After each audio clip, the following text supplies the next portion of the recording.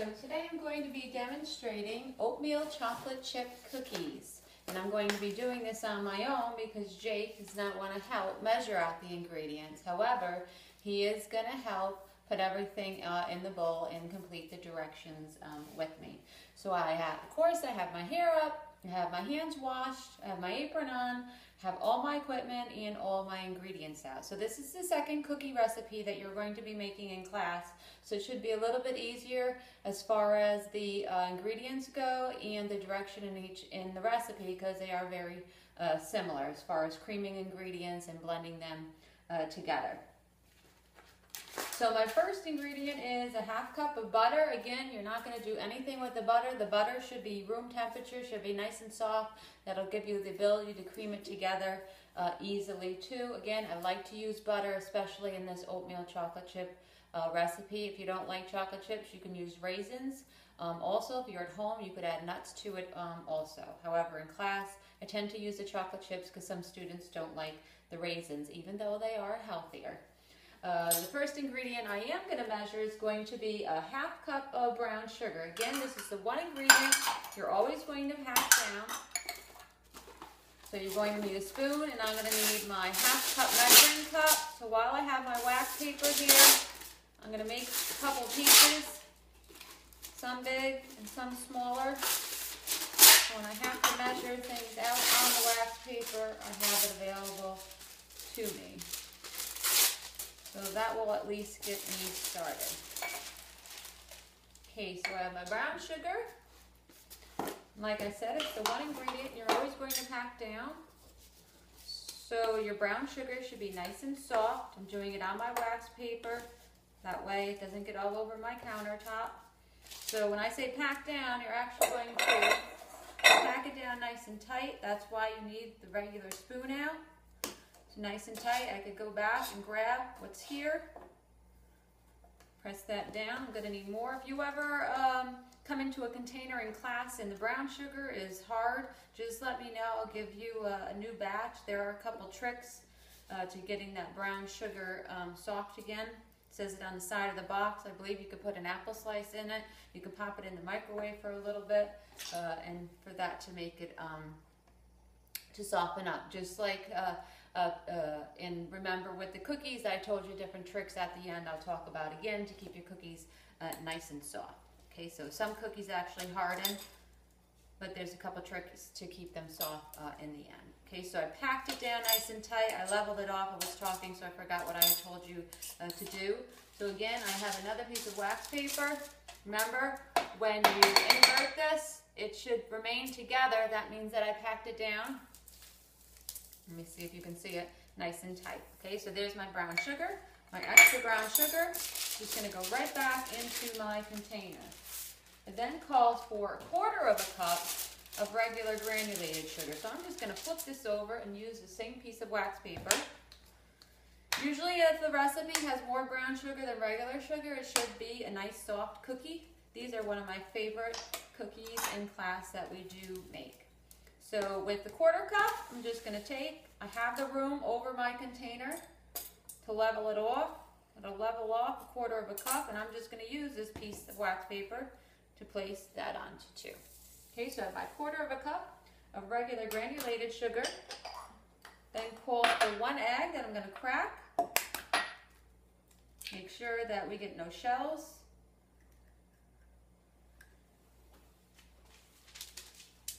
In the custard bowl. Okay, so again, there we are. I got a little bit of the white on my fingertips. I'm just going to wipe that off to place things safely. All right, so I have my 1 egg cracked, no shell, looks like a good egg. Perfect. And then it calls for a teaspoon of vanilla. So again, you're going to need another custard bowl for that. Make sure that you use the right measurement. Again, you always want to be careful with the vanilla. You're not going to measure up here. You're going to measure nice and close. And you're going to go very, very slowly. Put it right to the top and then pop that in. And then you have your vanilla. Then it calls for a 1/2 cup plus 2 tablespoons of flour. So make sure you don't forget about that other 2 tablespoons. So this original recipe actually made a lot more cookies, but it's way too many cookies to prepare in class. So I cut the recipe in half, and that's why it has the 2 tablespoons attached to. So as always, I'm going to take my flour with a spoon, and I'm going to measure a 1/2 cup, which I have right here. Then I'm going to grab my 2 tablespoons, and I'm going to get wax paper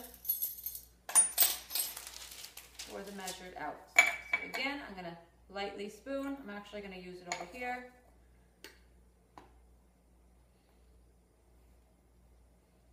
So lightly spoon, I heap over, I level off.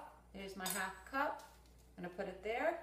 Then I'm going to take and I'm going to grab my spoon. You don't have to lightly spoon into the spoon. It is a small amount. Make sure I'm doing the right thing. There's 1 tablespoon. And I like in class, I'm going to just take from this.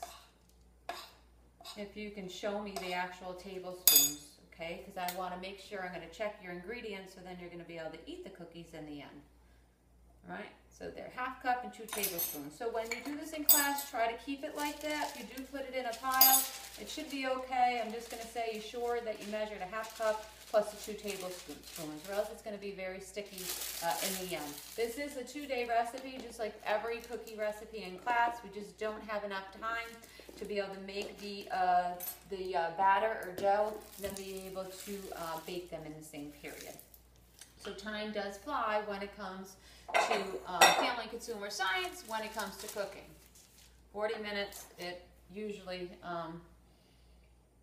we don't have enough time to do everything in one period, okay? Because this will take a full-blown period of 40 minutes by the time you guys take everything out, put everything together, and then of course clean everything up, okay? So the next ingredient is going to be a 1/2 teaspoon of baking soda. So baking soda is going to work alone in this recipe.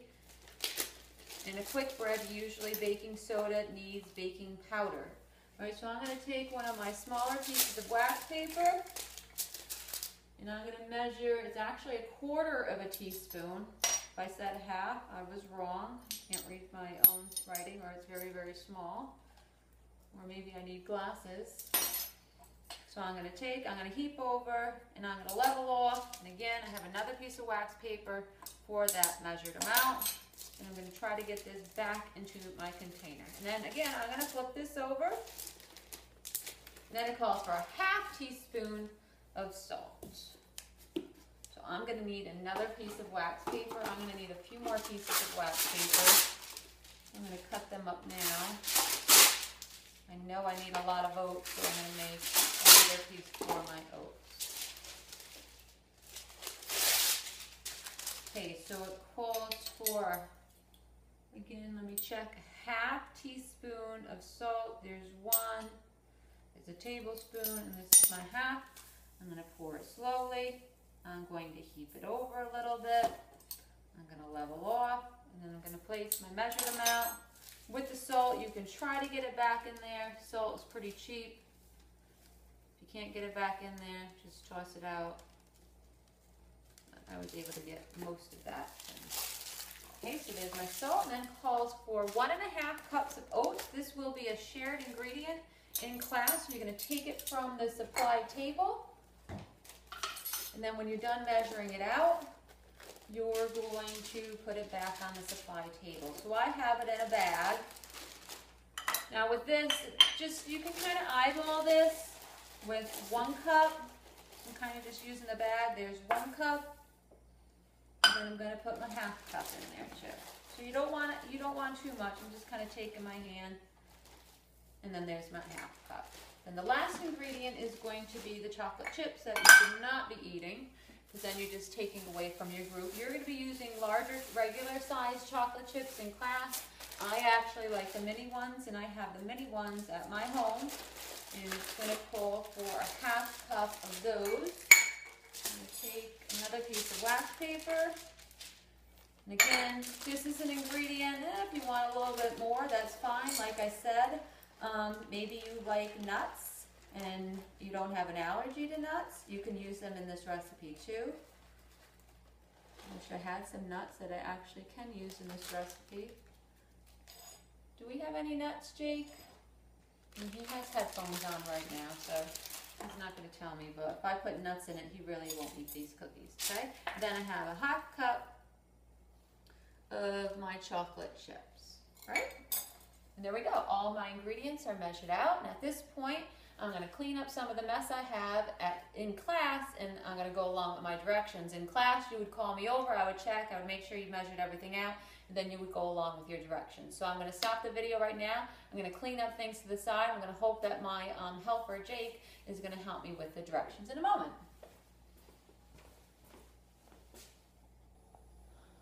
Okay, so we're going to continue with the oatmeal chocolate chip cookies, and as I said, my assistant is here with me today. He just washed his hands, put his apron on.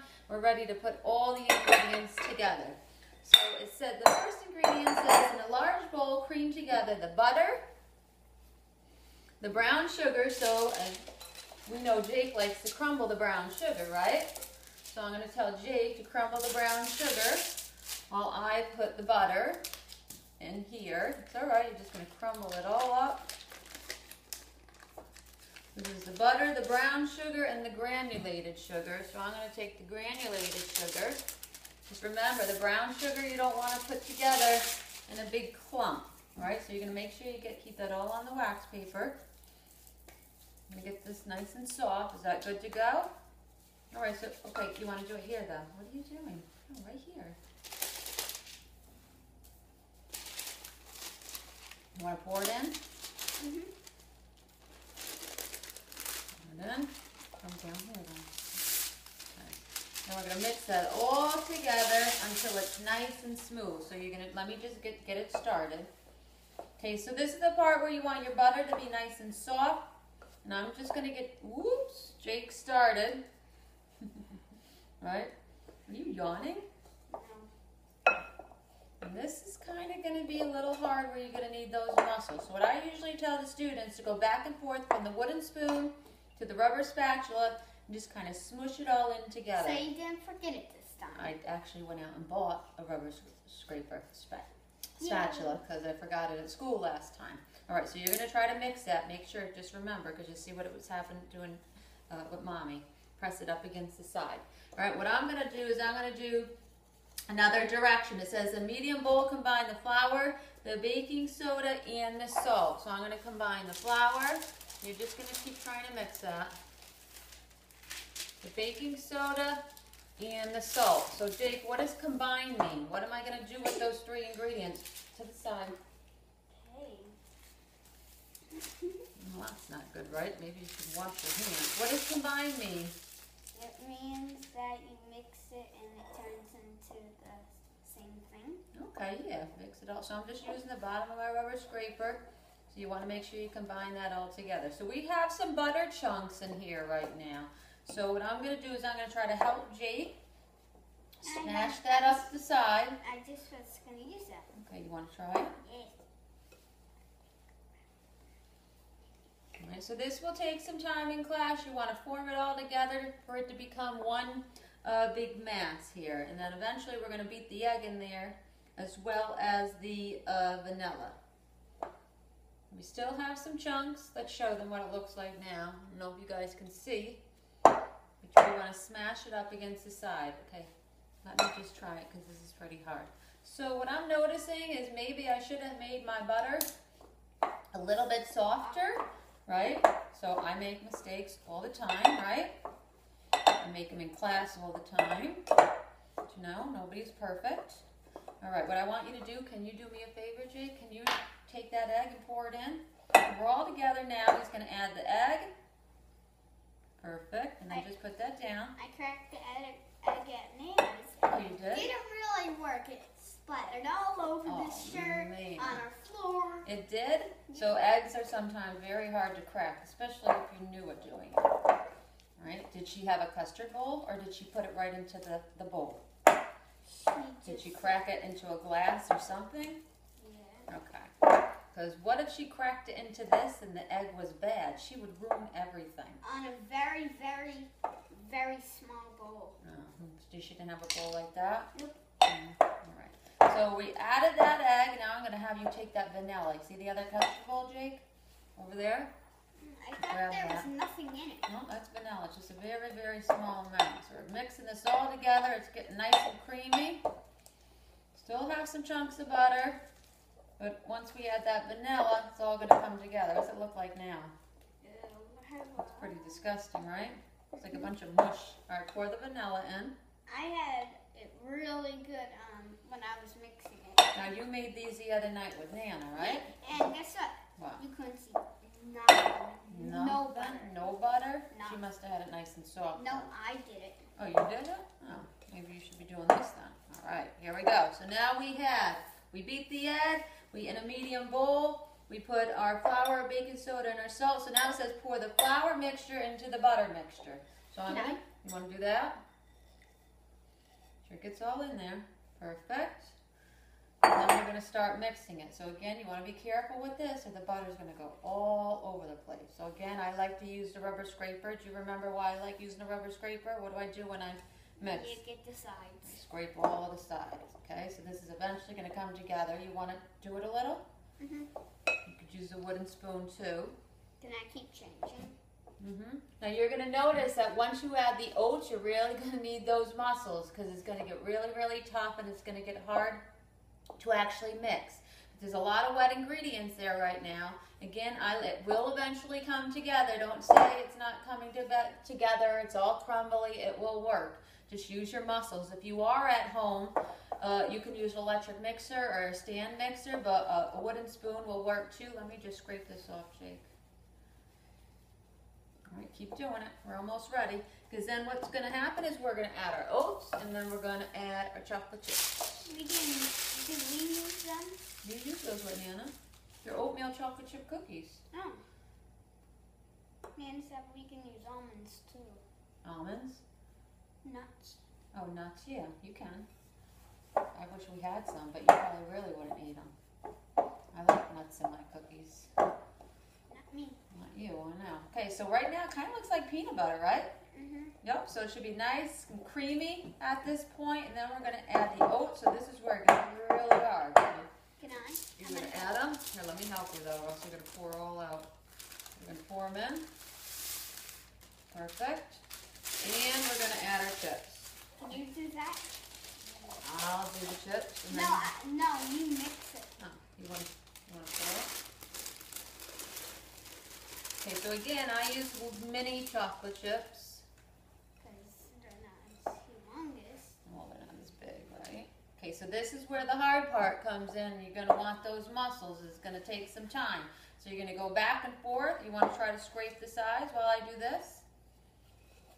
And it will eventually all come together. I'm just taking and I'm lifting all that stuff on the bottom and mixing it all together. Your oats should no longer be dry. They should look like they're wet. All right? And then we're going to actually put this in the fridge overnight because in school, we just don't have enough time. Now, are you going to taste one of these when they're done? Maybe. Did you taste one at Nana's? Yes. Were they good? I didn't like You didn't like it? Why not? These are like my favorite cookie. I like the sugar ones. You like the sugar cookies. So he made sugar cookies the other night. Too. Same night we did it. Same night they did it. He was over there for New Year's Eve, right? Mm-hmm. Mommy got rid of him.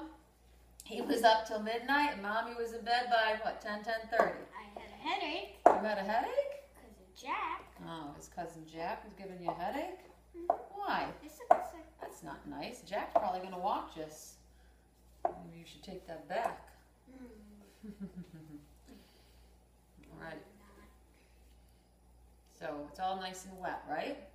This side is really wet. It's really wet. So it's all going to come off the side of the bowl. Now, do you think the kids should take this all in their hand and put it on wax paper? Okay, so it's all going to come together. I'm going to move this to the side. I just scraped this.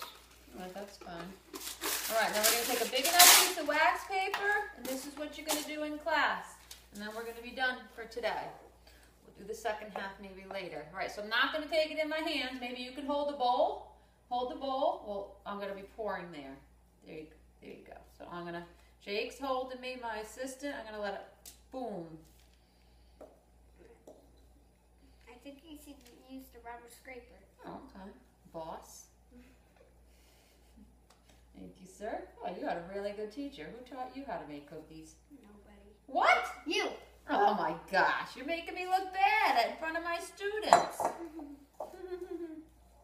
Better not be doing nothing behind my back again either. You're giving me the evil eyes right now. All right, so this is a drop cookie. So on day 2, we're going to show you just drop them from a spoon. So right now, just leave it. I'm not going to take it with my fingers. All you're going to do what I say in class is just wrap it like a present. Like that. Like wrapping a present. And like that. And then you're going to hand to your teacher, Mrs. Sauer, and then we're going to label it with the group number and period number. All right? We did a good job, right?